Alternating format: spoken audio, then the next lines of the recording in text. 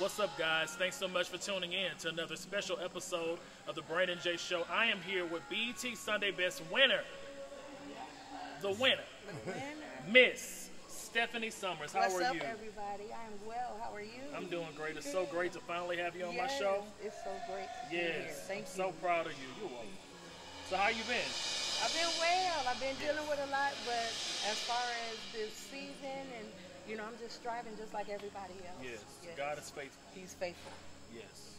I want to say congratulations on the song that you did with J.J. Harrison. Mighty Strong God. I love it. Thank you so much. I love that song too, and I thought that it was a perfect fit for the single and for the season that we were in, because we were still going through the pandemic. Yes. So I thought that it was perfect when he chose that. Absolutely, and I'm glad that God brought us out of that season.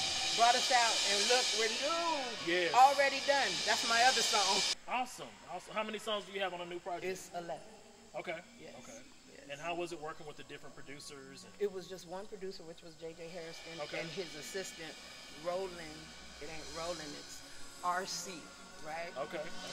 Amazing. They treated me so well. Good. They loved on me. The background singers, the musicians, never felt that experience. And he worked with me, but the thing that I enjoyed the most is because he said that he watched the show and learned me. So the songs that are on my album fit me. And it's something for everybody. And that's very important when you're working with a producer, for them to know your flavor and your style. Right. Because you can't just go in the studio and just say, hey, I wrote a song. Yep. Sing it. Right. The anointing has to be behind it and everything else. So what's to come for Stephanie Summers? What's going on there? Listen, on 2024 and 2024, I am expecting to release some more music out and just travel more. And I'm hoping that on this night, the Sunday Best winner. Yes. For the Sunday Best winner, we'll do a tour, so I'm looking forward to that. Yes, it's the first show for the tonight. Sunday Best tour. Yes. And I think it's going to be incredible. I do too. I do too. It's an honor to meet all these people. So. Absolutely. So it's your first time meeting everybody? Not the first time. I've met a couple of people before now, but some of the other ones, it's my first time, so I'm honored. So what would you say to someone who wants to get in the music business? Know that you are really wanting to be in the music business. Understand that it's not what you think it is. So you have to have your mindset. You have to be ready, but you have to put God first, especially in the gospel industry, and know what you're doing and who you're reaching for.